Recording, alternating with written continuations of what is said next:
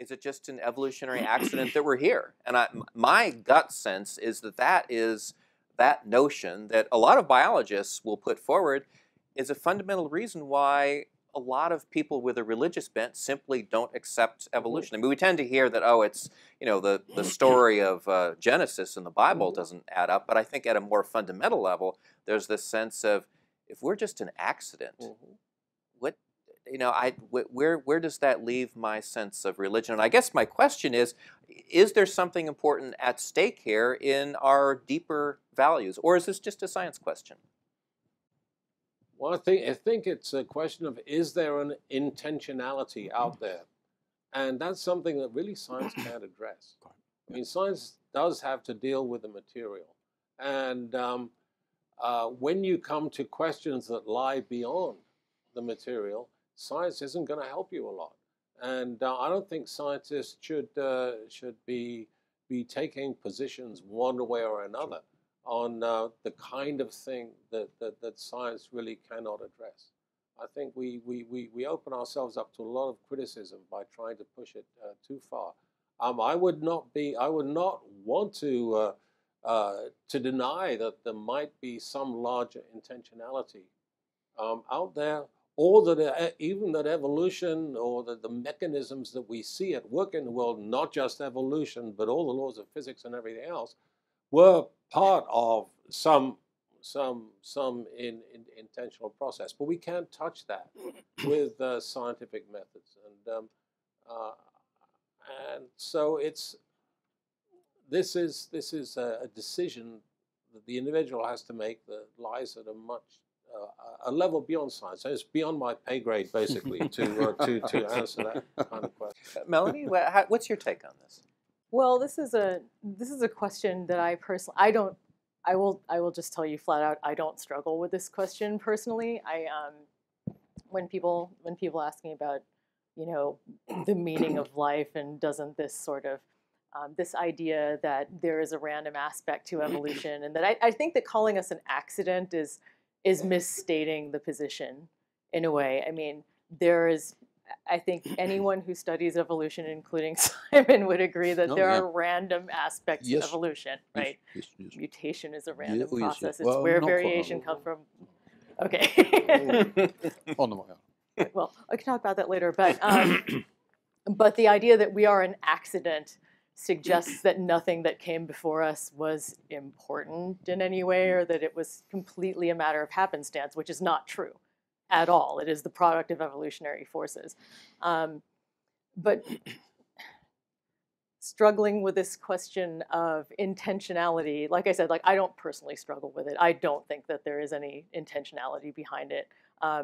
I was never socialized into thinking that there would have to be intentionality behind it, so it's not something that informed my worldview. And I'm an anthropologist, so I have to understand that we all come from our own cultural, intellectual, religious traditions, and they shape the way that we think. And that's the way that I think. The reason that I'm interested in this question and that I'm interested in this topic is because my primary job is teaching undergraduate students. That's what I do pretty much every day. And so for me, it is important to be able to address these questions because they're questions that they have and that the public has in general, and that the less that we talk about them, the more there is a wall. So how do you deal with the students who might be religious and who say, I don't know what to make of the story because it doesn't fit with my sense that there's a reason why I'm here. It was I'm not an accident. I was meant to be here.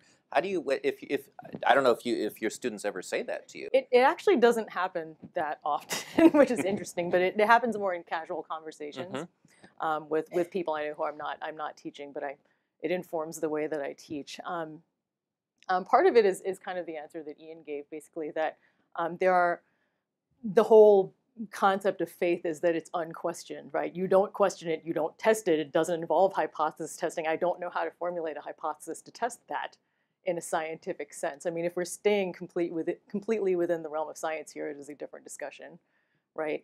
But I tell them that, I'm a reflexive anthropologist. In some ways, I'm almost a postmodernist at heart, that what we understand is that, science is a way of learning about what we understand to be reality, and it seems to work for us. we do this iterative process and we learn more, and then we take the insights that we make, and they make our lives better because we can then operationalize them in the medical field, or in psychological research or sociological research, et cetera, et cetera, et cetera. But that the question of what that means for religion, I'm not sure. That is something that's evolved. It's one of the reasons why I'm here, is that I wanted to talk to you guys about this. That's an answer that's evolving for me personally as well. So Simon, is this scientific question we've been talking about, is that entirely separate from how a religious person would approach some of these questions, or is there some connection here? Oh dear. We're human, thank goodness. Thereby, there must be a connection, because humans are universally religious. One of the most pious people I know in my country is Richard Dawkins. A man of deep conviction, which is always what we seek in the church, I believe. And I have no quarrel with either of the comments received from Melanie or Ian at all. I agree entirely, though I would put a gloss on it, I think. One would be that, as I think Melanie said, science gives us a view of reality. Of course it does. Well, in fact, it's even better than that, because as I, again, remind people I teach in Cambridge, I feel very envious of the physicists, unlike the biologists. Biology, I have to say, it's not, it doesn't really sort of have a powering sense that there are fundamental new questions to answer. Look at a physicist. In the last 20 years, they've lost something like 80% of the visible universe. Now, that is really impressive, I have to say.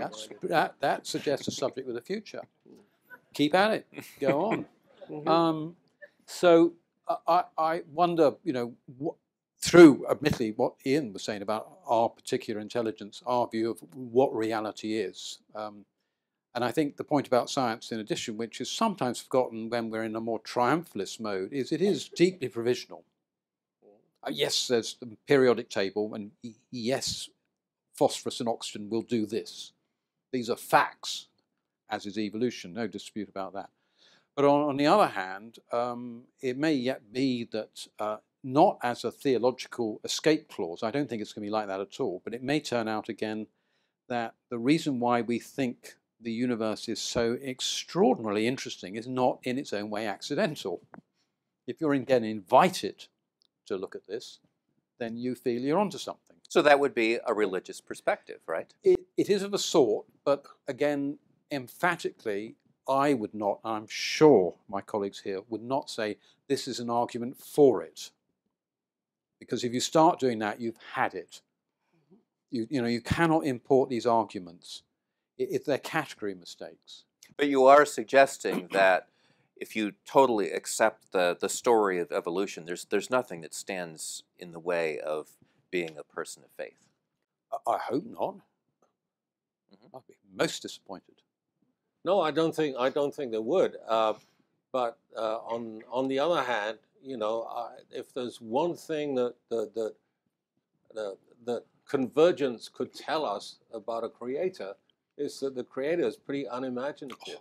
I mean, the universe would be a more interesting place if everybody had a different solution. And yet very illogical as well. Oh, exactly. So you painted me into a corner. It's very most embarrassing. Oh dear, oh dear.